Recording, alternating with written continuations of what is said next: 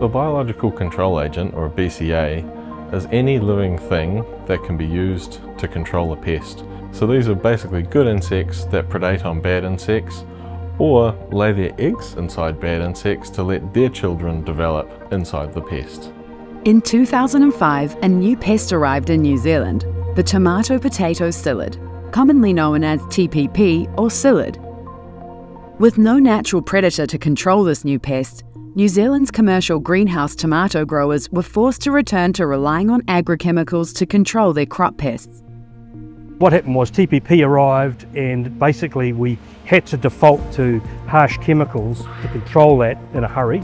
As a result, all of our beneficial insect programs were wiped out, so we were back to square one. With chemicals, very quickly they lose their efficacy. Basically, something that's introduced today, in 2 to 3 years' time it won't work anymore because the bad insects develop a resistance to it. The pressure from particularly whitefly, which is our biggest pest, was so strong and they had developed so much resistance to the available agrichemicals that long term we have to find new and better and more sustainable ways of treating our crops. Beneficial insects are not new to the world, that's what's going on in nature anyway. Along came this opportunity with A Lighter Touch, a great opportunity to find something that was already here, operating in the native bush, and find which ones would work for us in our industry. A native mirrored bug called Ingitatus was found by researchers at Lincoln University to not only target whitefly but also TPP. When you've got a predator insect who goes and eats those bad insects, I mean, that's forever. You've created a solution that is not going to lose its efficacy, it's going to keep working for you forever. So that's the big plus, the big benefit.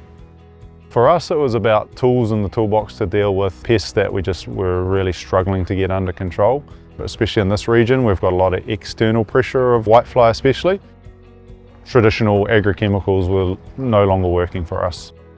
IPM has always been something that worked in other industries, so for us it was about looking at the options and using the science of A Lighter Touch to help us, get there together, and this was about, industry continuation as opposed to a nice to have. We've been growing tomatoes for maybe 40 years.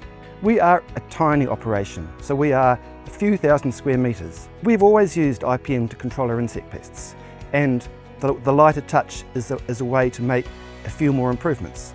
For example, the tomato pest used to be easy to control until we had psyllids, and then the Lighter Touch program has got a way of controlling psyllids as well as whitefly.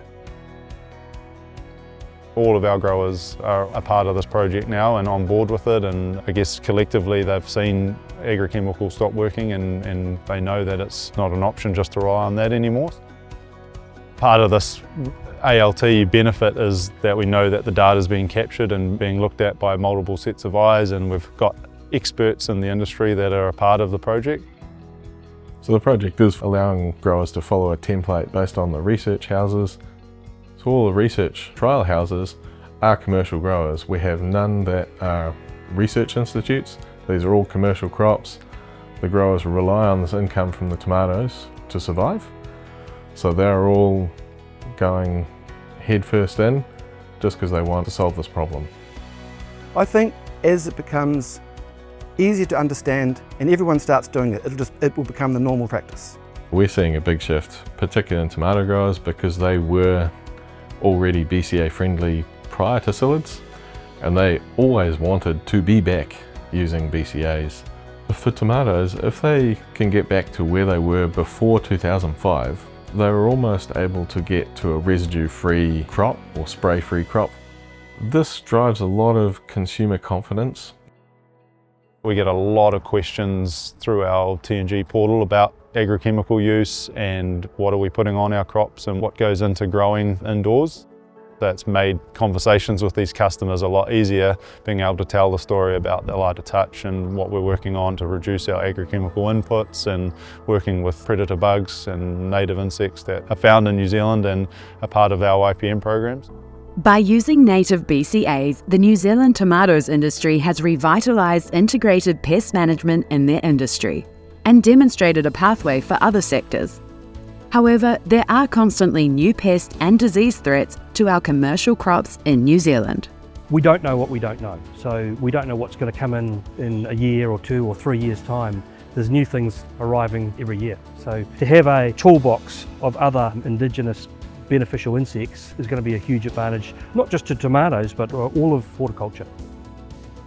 The Lighter Touch program has been around for quite some time. There's been a lot of money invested into it, but it's provided a wonderful roadmap for the horticulture industry to go out and identify beneficial insects that are native to New Zealand and to be able to adapt those to our vegetable crops and improve New Zealand growing.